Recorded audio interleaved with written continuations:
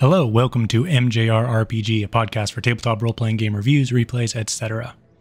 The following narrative replay is for the Emmy Award-winning Call of Cthulhu scenario, Hand of Glory, the fourth entry in Type 40's Seeds of Terror series of one-shots. It's a concise, dark fairy tale with a mythos twist. If you're a keeper, by all means give this replay a listen or a read over on mjrrpg.com. If you're a player, or just don't want to know everything about the scenario ahead of time, you can read or listen to the first, spoiler-light section of my review of Hand of Glory also on the website. Otherwise, on to Hand of Glory.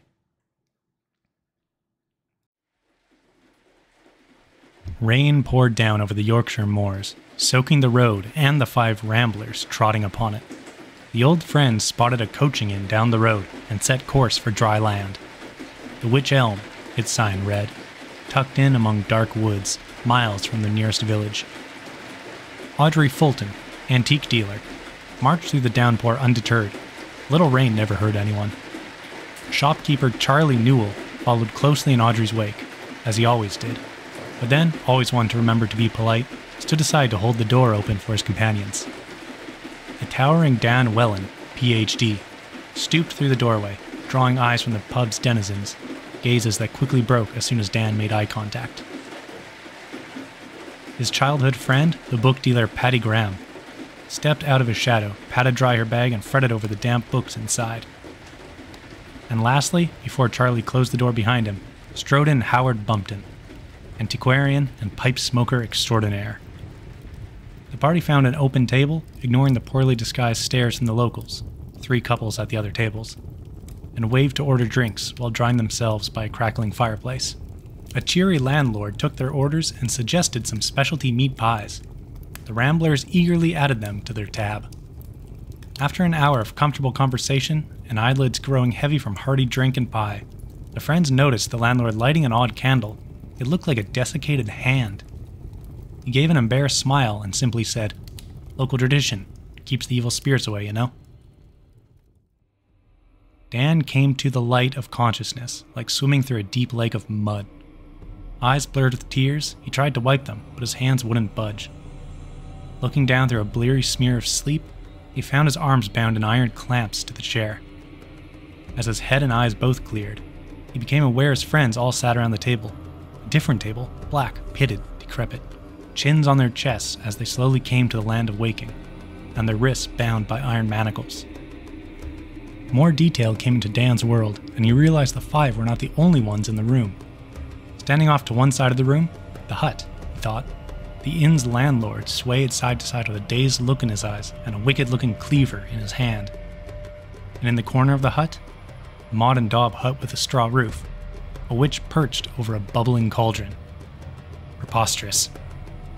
But as the others awoke, they all saw the hunchbacked old crone mumbling over the steaming stew. She peered over her shoulder, gnarled nose and twisted eyebrows, and cackled. Definitely a witch. She left her stew and hopped over to the table with surprising grace. Circling her captives, she spoke in a creaky, sing-song voice. "Brings all of you, but Auntie needs but 2. She reached out with one hand, one stump, rather, and ran it lovingly over Audrey's hand. "1 for left and 1 for right." She skipped over to Howard, caressing the back of his hand with her stump. "Who shall it be?" She bounded to Patty, baring yellow teeth, and prodded her hand. "Shall you choose, or me?" Another hop and a skip, and she stared into Charlie's wide and terrified eyes. "2 hands taken, 2 hands given, on this eldritch night forgiven." Charlie squirmed under her gaze, under her foul and worryingly hot breath. Then her watery gaze snapped over to Dan, and she raised her stump high over her head. When she brought it down in a chopping motion, the landlord's cleaver slashed down, parting Dan's right hand from his wrist. Dan let out a scream, and the others promptly answered with their own. But his was an outburst of surprise, as he soon realized he felt no pain. Indeed, only a single drop of blood rolled out on the pitted table surface. The witch, Auntie, put her arm next to the decapitated stump. Dan's horror only increased as fleshy tendrils drew his hand and Auntie's stump together, until his large, muscular hand had fused entirely to Auntie's spindly limb. She wriggled the new fingers in front of her face, gave a grunt of approval, then flipped it about and waggled Dan's hand in his own face. "That's one done, but there's still more fun." She held out her left arm, also ending bluntly in a stump. "I chose first, now you choose who will be left for worst." The others all began babbling, at each other, at Auntie, pleading, questioning. She just pranced around the table, tapping them on the head one by one with Dan's big hand, ignoring their questions. After a few laps, she stopped suddenly, the smile slipping from her wrinkled face, and as the room noticeably darkened, she said in a voice not at all sing-songy, "I grow bored. You?" She pointed her remaining stump at Audrey, and the landlord lurched towards her, cleaver raising. Charlie cried out, demanding Auntie take his hand. She shrugged. "Okay," and a heartbeat later the cleaver thumped into the table. Clasping Dan and Charlie's mismatched hands together, Auntie began speaking again, but with less enjoyment and much more understandable. If the party returned her hands, Dan and Charlie would be given their own back, and they would be free to go on their way. She explained that the local cretins had taken her hands and banished her and her children from the world. In return, before slipping away to her prison, she took their children until they returned what is hers. The locals came back twice for their children, and both times refused to return Auntie's hands. And so, the children stayed. Oh, she treats them well, she's not a monster. But if they refuse to return her hands, she'll keep these little brats forever. If the Ramblers return her hands, though, all will be forgiven and all returned. Her hands are in the Wretched Inn, a place she cannot enter, but the Ramblers can. She didn't answer further questions, and attempting to talk to the innkeeper proved fruitless. He seemed to have lost his mind, now little more than a puppet for Auntie. And as if she pulled on his strings then, he lurched towards the party, corralling them out of the hut's door. With one last cry from Auntie to get her hands before daybreak, the door slammed shut. Looking around at their surroundings, it became clear they weren't in Yorkshire anymore. Dark woods ringed the hut under a spinning alien landscape. Dan sourly noted he didn't recognize the stars at all. They weren't on Earth, not even in the same galaxy. A pair of moons visibly glided over the tops of the black trees. Auntie had said they had until daylight, but how long did night reign on this unearthly realm? The party trudged down a path leading away from the hut into the forest. The bloated trees swayed as they passed them. No wind blew here. Shivering, the party hurried forward, keeping to the center of the path, as far from the glistening branches that seemed to grasp towards the Ramblers. They heard the laughing of children ahead, and then the dark woods opened into a clearing. The couples from the inn stood among a crowd of children. The kids smiled and eagerly chattered up at parents trying their damnedest not to openly weep. While at least appearing ashamed to have involved them, the parents explained they had to use the Ramblers, as this was the last chance to save their children. Through further questioning, the party learned that the innkeeper, Addison, had a book that contained a ritual allowing the travel to this realm, as well as the banishing of Auntie in the first place, and a ring on one of Auntie's hands functions as a key for the ritual. Addison conducted the ritual each time, but he progressively became weaker, physically and mentally, and this last time had finally done him in.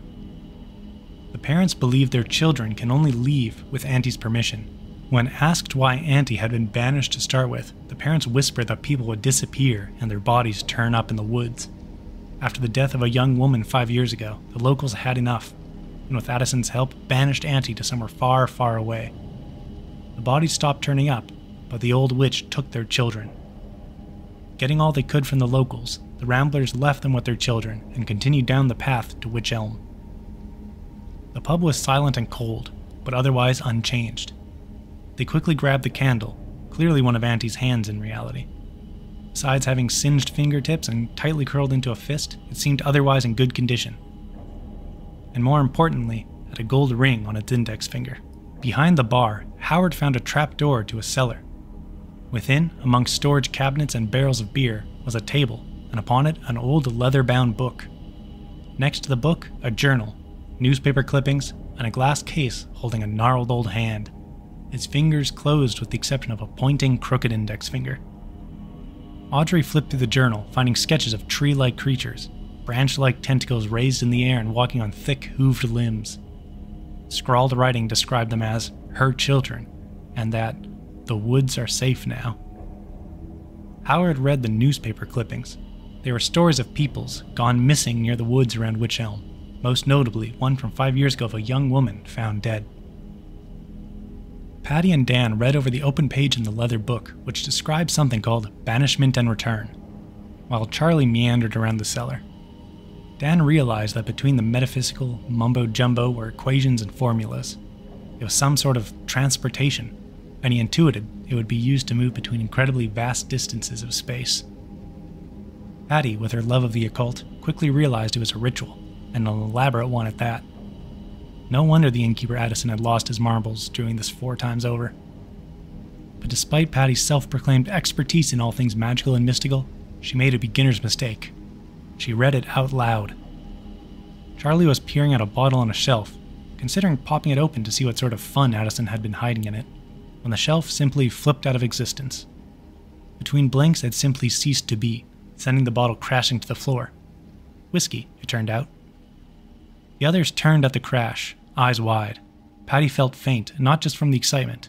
Even just reading the ritual had taken something out of her. With the hands in hand, they made their way up the path. The parents watched them pass, but did nothing to stop or argue against returning to Auntie. Maybe they couldn't bring themselves to end Auntie's banishment and allow her to continue whatever dark deeds she dealt. But they also wouldn't stop the Ramblers if they could save their children. The friends stopped in front of the hut and had one last moment of indecision. They could potentially use the ritual instead to transport themselves home. But what would become of the children, the parents, Auntie? In the end, the old witch hadn't done much to harm them, besides cutting off a hand or two. And in Patty's opinion, the locals seemed like a bunch of superstitious yokels that blamed an old woman for their own problems. And so they opened the creaky door and handed over the hands without further ado. With a wide grin, Auntie held out her arms, and Dan and Charlie's hands plopped off. Once again, fleshy tendrils tied Auntie's wrinkled hands to her decrepit wrists, and she motioned for Dan and Charlie to do the same. After a few disgusting seconds, the men had their appendages fully restored. Without so much as a thank you, Auntie spoke some horrible words, and the world flickered in and out of existence. The Rambler stood outside the Wych Elm, looking at the dark woods, once more under a blessedly mundane night sky. Children whined behind them as their parents hugged them tightly and promised never to let them go again. There was no wind, but the dark woods wriggled. Black trees, branches bloated and glistening, roots capped with hooves pulling out of the soil, danced in savage celebration, welcoming the return of their mother.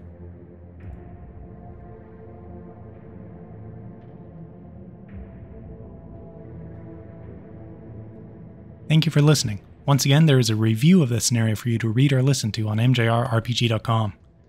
If you'd like to run Hand of Glory yourself, you can find links to purchase it on DriveThruRPG individually, as part of the 3-title bundle English Insanities, along with One Less Grave and Scream of the Mandrake, or as part of the 12-title Miskatonic Repository Halloween 2021 collection. Credit and thank you to CryoChamber for use of their albums Cthulhu and Shub-Niggurath. See the show notes for links to their YouTube and Bandcamp. Until next time, have a good one.